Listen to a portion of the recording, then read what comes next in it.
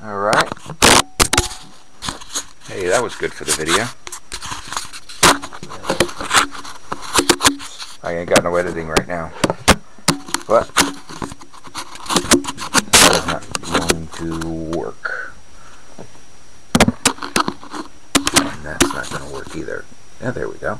That might work. Alright. Now we're at Michael Jordan Laboratories here, figuring out what this plane will do. Alright, we want to go about... Yeah, we'll start with the 10% run up, and we'll get numbers on the 10%, and then we'll go to 25, 50, 75, and 100. Okay, ready. Okay. Alright, we're going to hit 10%. That's about 10% right there, I think. 11 miles an hour, 0.7 amps.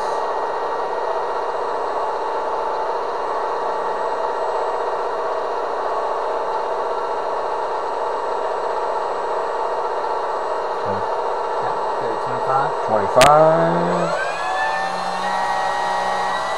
That's 25. 25 miles an hour at 3.2 amps. How's your grams there?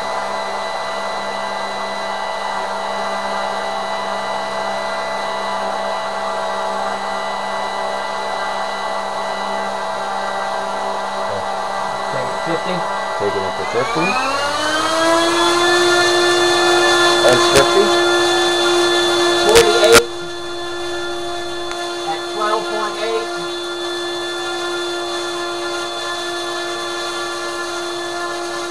Good. Alright, go to 75.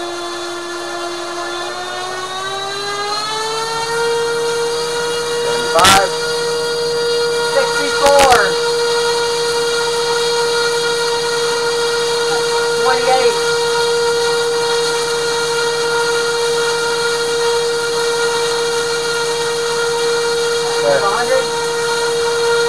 100 it is. I felt it push it that time. 70 miles an hour at 38.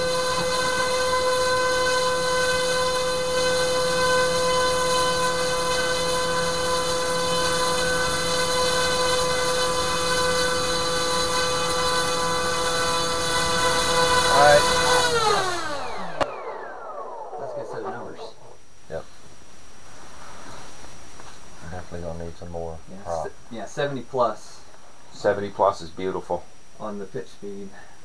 And but yeah, you don't need all of that. If this thing is moving at 70 miles an hour, it's not going to get good video or anything like that. So Well, yeah, I'm thinking. we'll take some pitch off, add some. What was our high thrust? 100%. Yeah. 1750. 117. 1750. Yeah. What was the amperage? At 38 amps. 38. It's right within where I wanted it to be. Yeah, the amperage is right. So our overall power is good. We just need to take some speed off and add some thrust. So we'll go to the... Sounds beautiful. To go in the in-between, we'd go to like an 11x5. But I don't think that's going to be enough even. My guess is that we're going to dial it in right at a 12x5. Yeah. Well, that's why I bought the prop. See what we do. Good. And I don't think I have a 12x5. I think the closest one I have is a 12x6, but that's going to be too much. Okay. That's all right. But we can come back. I will order another prop. Try it though, just get numbers off of it. Yeah, we can do that. Let me see if I can pull up that 12x6.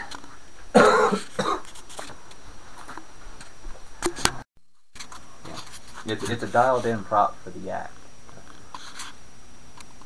So we trying it again. And they've actually got a new version of that yak too. They've got the AS3X. And the AS3X I mean, it's real easy. Yeah. But it takes all the skill out of flying. It really does, because if you take like the DX8 or the DX6, you can take the springs out of the gimbals on there, so that when you move the sticks, it leaves them exactly where they're at. And you can set it up to go up and slowly torque roll and take your hand off the transmitter. Oh wow. And with the AS3X system, it'll just sit there and spin. And hold it. I'm Yeah. powering the system up. Well, that's kind of my opinion as far as mixing.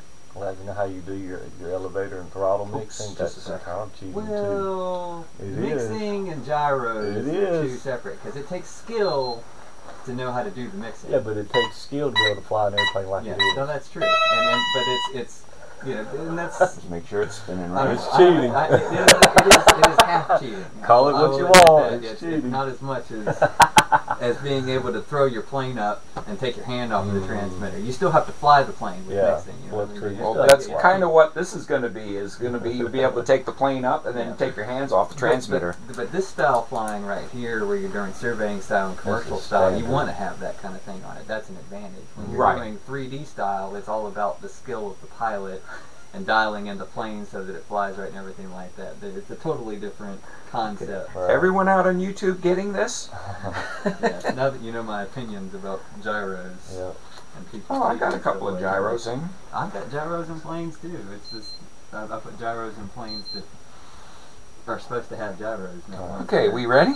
I think so. Don't be pushing All right, on yeah, there. run it up, and I'm Yeah, gonna push on run it. it up real slow. No, I'm and not gonna pushing watch it. the I'm amp, just putting my hand on it. and I'm gonna tell you when to stop before we get close to the Should be about 10% right there. 1.3.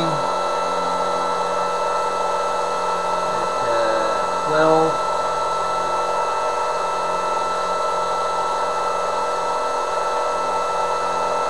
All right. 25.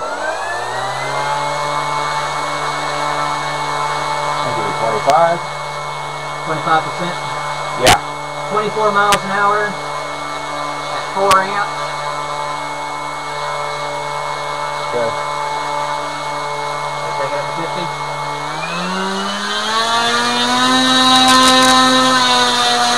40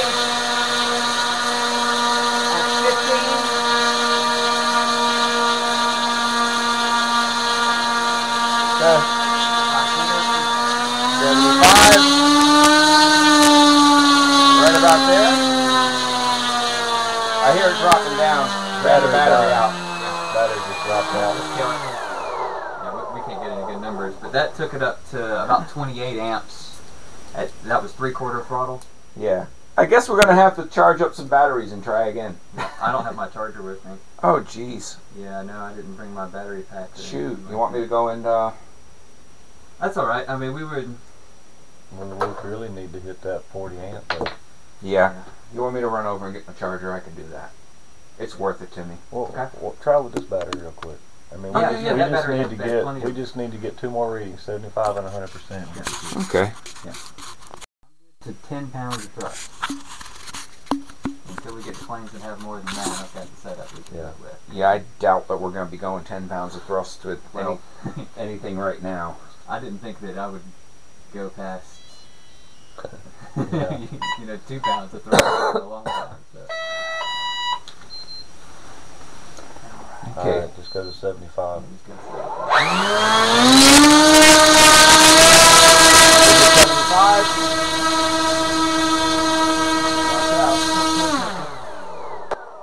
It was 30 amps at 52 miles an hour. Yeah. I didn't even get the weight. Yeah, it was Yeah, it's pushing okay, yeah, pretty hard. I didn't want this thing to fall over. Okay. Okay.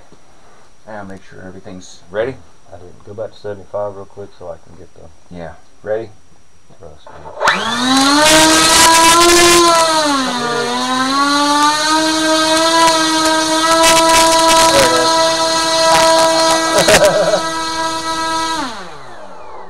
Yeah, I'm gonna have to take a little bit off. It goes to. Try it again because I was pushing from this side. I can hold it from this side. Try it again. Ready? Yeah. Here we go to 75. Don't go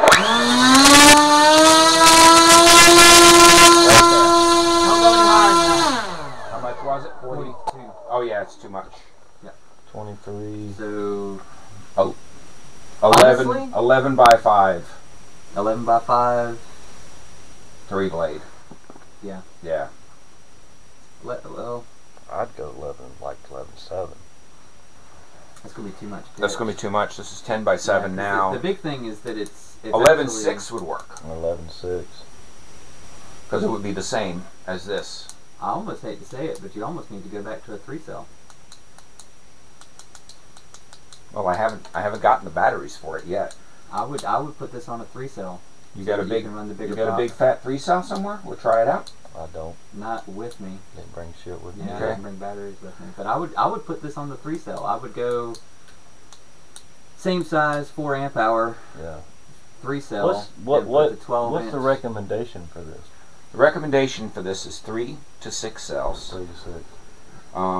The motor is completely bigger than recommended. It's supposed to have about a G15 in it. Right. If you wanted to go to the Okay, 4-cell but I battery- wanted the headroom for obvious reasons, you know, 'cause especially with an autopilot system, if something gets crazy and stuff and it has to auto correct or whatever, I want it to have the ability to do that. Once I get the autopilot in it, it won't go more than 45 degrees anyway. Okay, which is awesome, and it's kind of like the new Apprentice would be, which is cool because for my purposes, slow, steady, level, good flight. You know, that's what I need. So anyway, we'll think about the 4-cell thing, and we'll just can the camera.